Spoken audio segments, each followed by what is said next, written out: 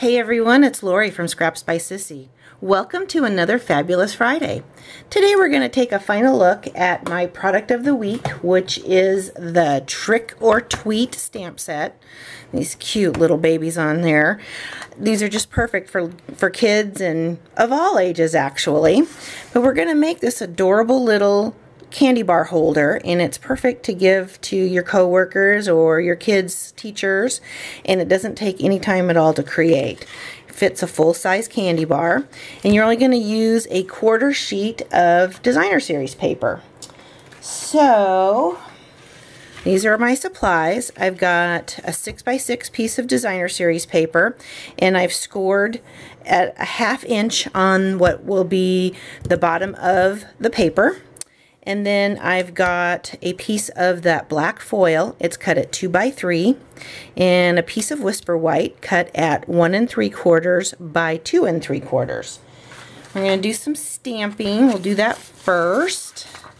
And since I'm going to be coloring, I want to make sure my work surface is protected. We're going to use the Memento ink. Stamp our sweet little envelope elephant right here. There, she's so cute. We're going to paint her toenails too.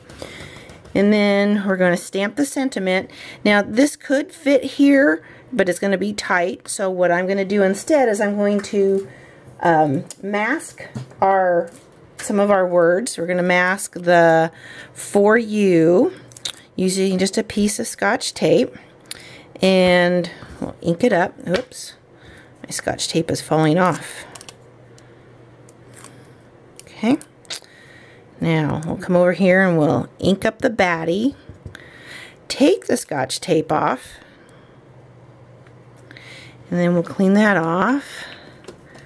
And then, whoops, we're going to stick that back on there.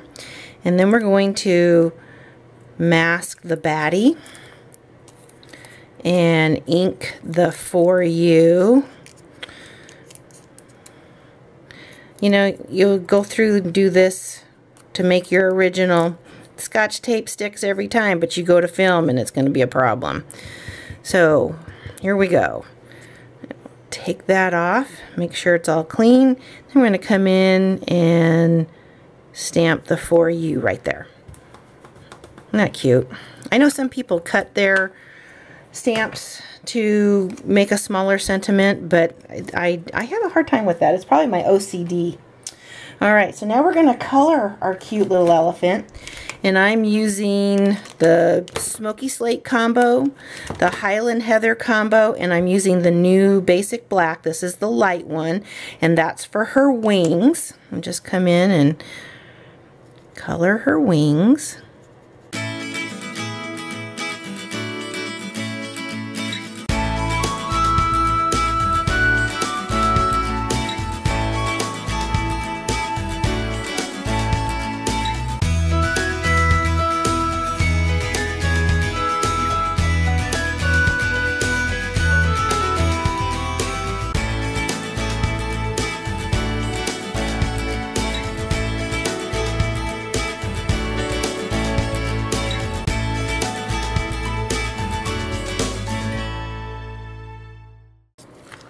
Okay, now we're going to paint her toenails. We're going to use the dark Highland Heather for that.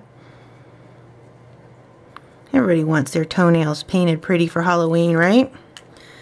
And then I'm going to use the light for her mask. And she's so cute. Okay, that's all the coloring.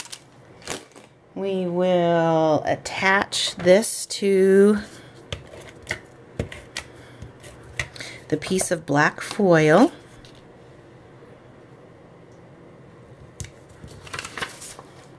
Now, to create the treat holder, you're going to fold on the score line, and you want to use a fairly strong adhesive. I am using Fast Fuse that showed up on our clearance rack for a little while. I think there's still some of the refills left. If you liked using Fast Fuse like I did, you'll want to stock up now because they're almost gone. So you're just going to come through and glue this right to the edge. Of course, it's going to fight me on camera. Needs a little bit right there.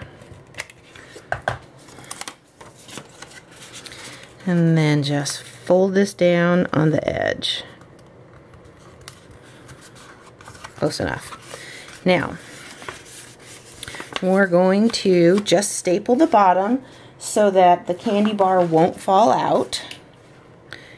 And you just want to put a couple little staples right along the edge. Okay. Slide that candy bar in there. We'll do it this way. There we go. And we're going to take a piece of that glitter ribbon. I'm just going to tie it in a knot.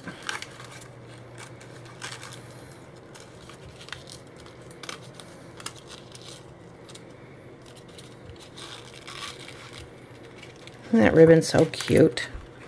Anything with bling.